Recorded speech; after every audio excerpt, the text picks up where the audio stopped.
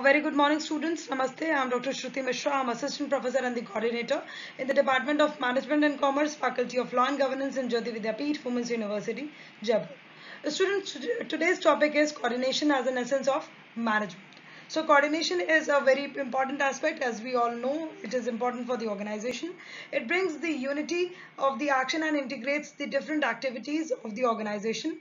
Coordination is the most important function of an organization, and it refers to the bringing together to all the activities to achieve a single goal and objective of the organization or the business. Coordination is an essence of the organization due to certain reasons. Now, we know the functions of the management, that is planning, organizing, directing, controlling, coordinating and staffing, right? So how these functions are actually coordinated with each other, and this is how we can say that the coordination is an essence of the management. Now let us check out that how we see it.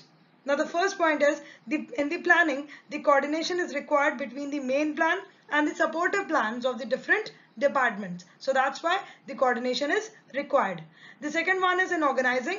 Coordination is required between the different resources of an organization and also between the authority, responsibility and accountability.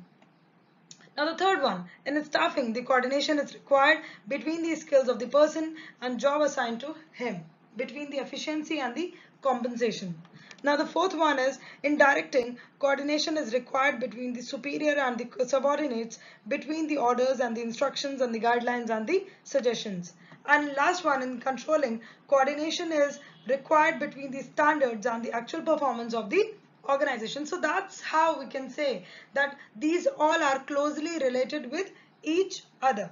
Now the coordination with the different departments as well, we can say from the top level to the middle level to the lower level. Now the lower level is directly coordinated to the middle level managers. Now the middle level is directly coordinated to the top level managers or top level management, who under which CEO and the directors comes in. So this is how the coordination is important for the organization. This is all for the day, students. I hope you like this video. If you are having any kind of query, please do let me know in the next session.